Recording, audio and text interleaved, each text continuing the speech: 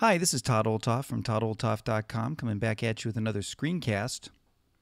And this week we're going to continue our look at PLEX, and I'm going to take a look at how you can work with the metadata that's built into PLEX.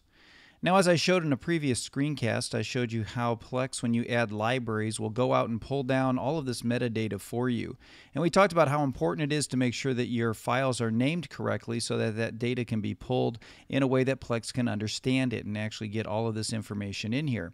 But there are times where maybe there are some errors in its ability to find what's going on. And you can see here I've got a couple of movies where I didn't get the artwork and everything set up. I got some of the information in there, but it didn't complete everything.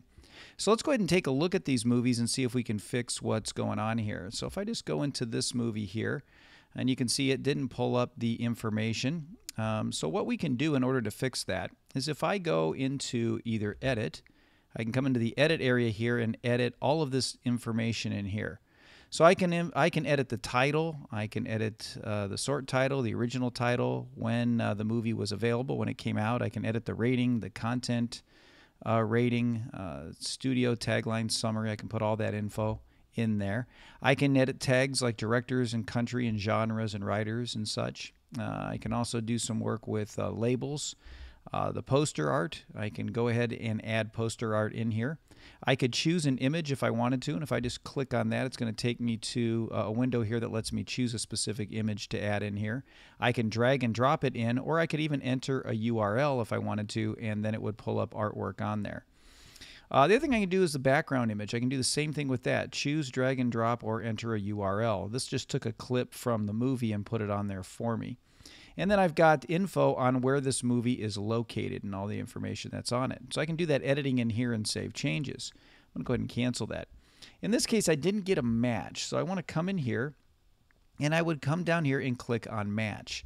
And so what it's going to do is it's going to go and try to match this particular movie's name with information it has on the internet for the movie. So we're going to let this run here while it's trying to do its auto match. Now, if you look here on this little auto match area, and you can see now it's given me all these various movies that it's found. You can see some are pretty far off, but some are, pretty close here. You can see I got X-Men First Class here. That's 99%. This is X-Men First Class Rejects, which probably obviously is not the right one. But I could click on here and have that metadata filled in. Or if I wanted to on this auto match, I could match from these different locations. I could match it from my personal media, from the movie database, or from Freebase, okay, which is another database. So I'm going to go ahead and match it with what I know it is, and that's X-Men First Class. So we're going to just go ahead and put that on there. And now it's going to start downloading the metadata, as you can see down there, and it will start to update things. And what I need to do is just kind of come back. It says it's finished, and look, now it's loaded everything in here, and it's got it correct now, including the extras and everything else that I need for this particular movie. So let's go back again. Let me just go back one more, and you can see now it's changed this, so this is correct. Let's go ahead and fix this one now, and I just want to show you another way that you could fix the metadata just in case it doesn't work. So let's just come in here. And so on this one here, we've got, again, Napoleon Dynamite. We want to go ahead and do that. So I'm going to come in here. And you can see I've got this either unmatch or fix an incorrect match. Okay, I'm going to click on this fix incorrect match, and it's going to do this again.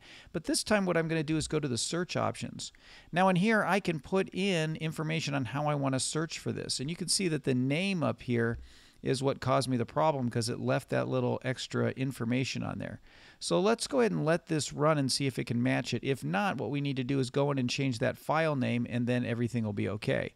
And again, I can choose the agent that I want to use, the movie database or Freebase or whatever. So let's go ahead and say with Freebase, let's just do that and say search. And let's see if we get what we need for Napoleon Dynamite.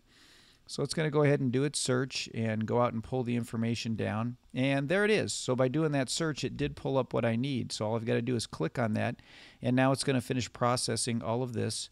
And it's going to download the information for me. And then it'll change it so that that information will be reflected on here. In fact, we may need to just go out first.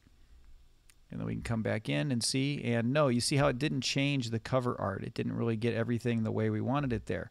And you can see down here, we've already done that, so it didn't work. So what I'm going to do instead is let's go to a Finder window here. Let's go ahead and pull up the Finder. And we're going to go into this movie here, and we're going to change the actual title of this movie. And we're just going to take that off right there and just leave it as Napoleon Dynamite. Okay, just like that without the extra info on there. Let's go back in here and we're going to rescan. You can see it's already starting to scan and download the metadata because of what we set up there. And let's see if it actually added it. Doesn't look like it did. So we'll go back in. And like I said, you may have to do this a couple of times to get this to work. So what we're going to do is we're going to do a, let's do an unmatch. So it'll unmatch the information there. Okay, and now we're going to come in here and do a rematch. And so it's going to go and look for the information again. We're going to hit this button and let it download the metadata and hopefully load that in there. And there it is. Now it's matched everything and we're set and ready to go with our Napoleon Dynamite. And if we come right back here, you can see that we've got that information correct. Now another thing you can do in editing this, let me just show you. If I just come in here and I click the edit pencil, when it downloads this stuff, sometimes it downloads more information like this. I can come in and change the poster. So if I don't like the poster I've got, maybe I want the actual movie poster, I can click on this and change that. I can also change the background images as well. You see it gives me all these other background images since it did that update. And let's say I like this one right here where they're all kind of sitting on the couch. So I'm going to save those changes, and what you'll see is all of this changes over to what I want it to be. So there are a lot of different ways, or a few different ways that you can edit your metadata here inside PLEX. And so then if I go back, you can see now that change has taken place. Now if you go into home here, we go into our libraries, you can do a similar thing in TV shows, similar thing with music. Again, if I go into the music area here and click edit, I can edit the information for this particular artwork as well. You can see I don't have a background, but I can change the poster. Again, they're identical. But I could do that for the artwork and things that I've got for music, for TV shows, and everything else as well. So I just wanted to show you how to do that because there are times when you do your initial scan that something doesn't go right. And so usually by going in and playing with the search features and editing the metadata and or editing the file that is in Finder, between all of that, PLEX does a pretty good job of catching up and then downloading the right artwork. So that's all I have for this week. I'll be back at you next week with another screencast to help you learn how to do more things with your Mac. If you're interested in help in setting up your own server, feel free to contact me at todd@toddolthoff.com.